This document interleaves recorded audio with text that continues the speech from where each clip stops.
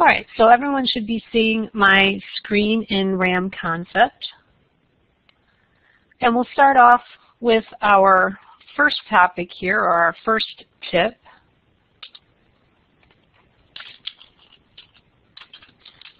And that was changing your slab polygon.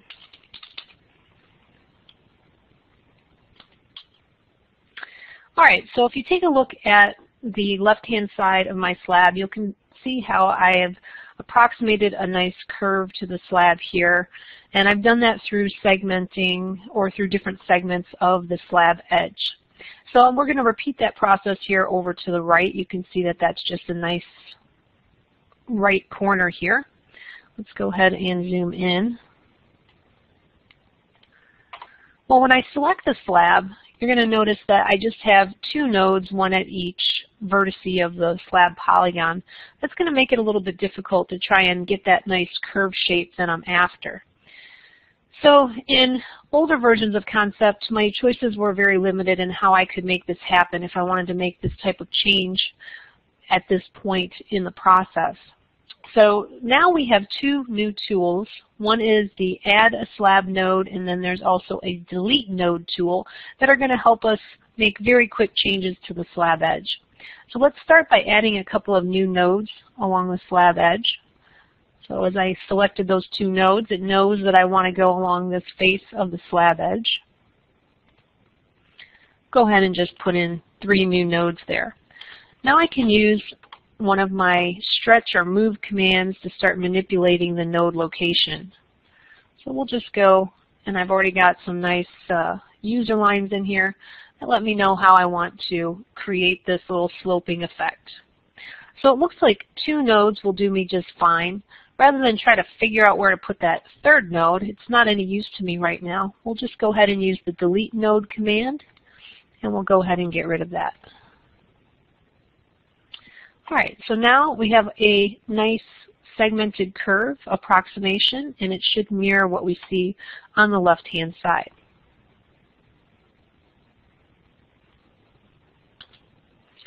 All right, it's time for tip number 2, and that's going to be modeling clean design strips.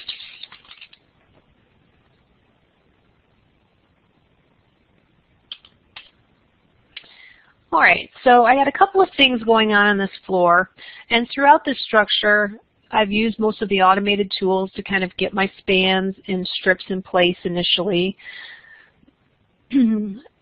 And so it's not a perfect layout, so what we're after is just cleaning up the floor. I think that the biggest tip for modeling clean design strips is developing a critical eye when you automatically review the floor. So you want certain things to jump out at you as potential issues for your cross sections. Design strips are in place simply to facilitate gathering cross sections. The cross sections then take the force moment contours and resolve those down to design values so that detailing can happen for your slab.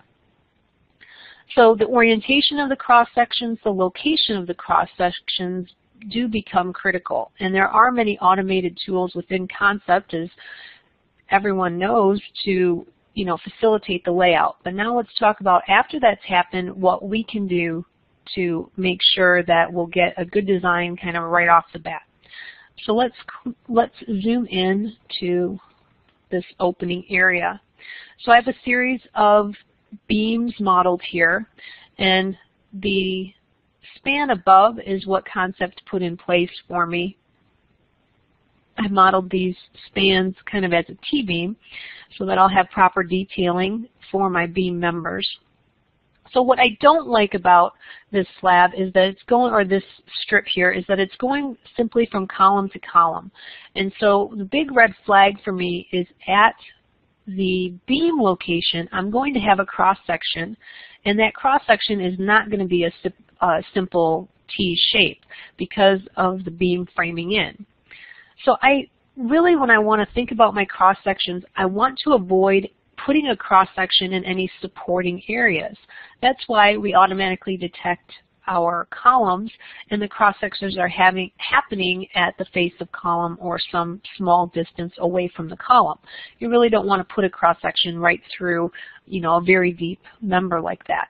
So that's what we're looking to clean up here. I'll leave this one on the top in just for your comparison, and on the bottom we'll begin to clean that up. What I have right now is 2 different spans have been put in place, but when it put it in place, it didn't detect anything on this beam, so it didn't automatically flag that the beam framing in is going to act as support. So really, this scenario is no better than the scenario at the top. So what we're going to do is utilize the properties for support edges here, and we'll go ahead and change the support information.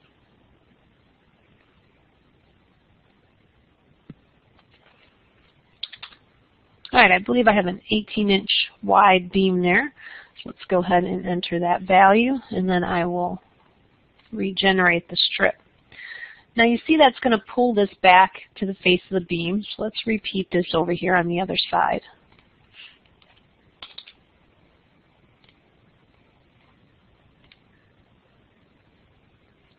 All right, so now we have a design strip here where I'm happy with all the cross sections that I'll have in this section. They're all going to be nice T-beam cross sections, and then we can finish detailing the beam in this area also for T-beam sections. We'll leave the section with the other framing member in for the latitude design. Another issue to consider is when we did that, you'll notice that now I have an area of slab down here that may not have any cross-section coverage. I'll have to think about this and how it may impact the design, because when I have any area of slab that doesn't have cross-section coverage, it's not necessarily a bad thing, but reinforcement detailing may not be applicable in this location. So spans are not just for definition between column lines. Spans can be placed anywhere on the floor to help facilitate the cross sections. So let's place in another span here. Just use some of our snaps to make sure we get right in the right location. And then we can generate another strip. Now, what's happening here between the strips is it's going from center to center. Again, there's no column or anything here, so it's just going from point A to point B. It's not automatically able to detect anything. So if I know my column dimensions,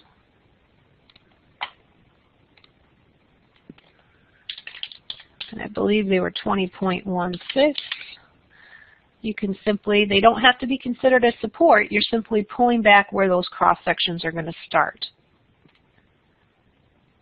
Right, now that's lining up and looking a lot better. Let's go to the situation that I have in the middle of the building,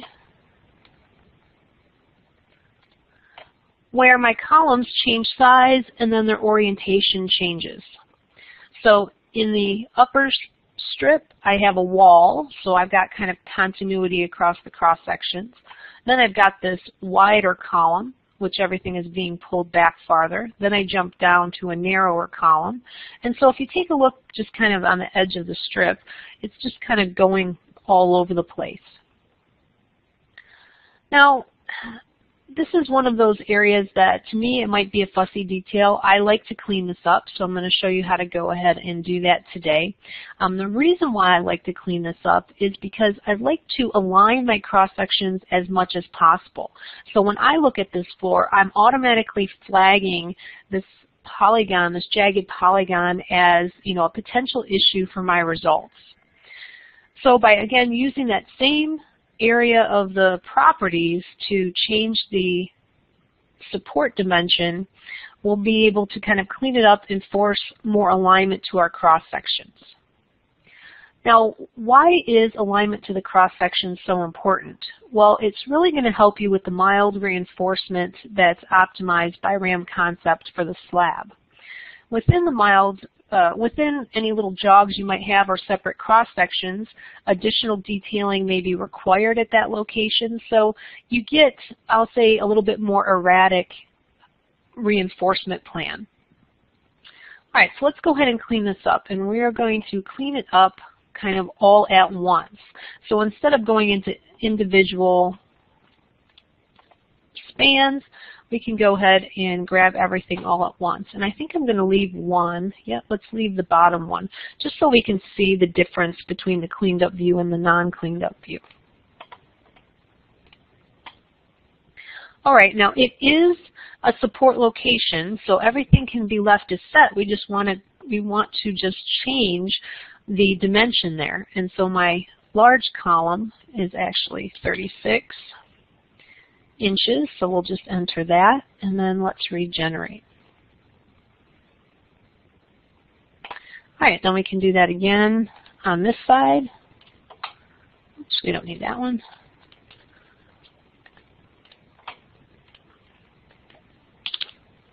And then in the middle. I'll do those before I regenerate again.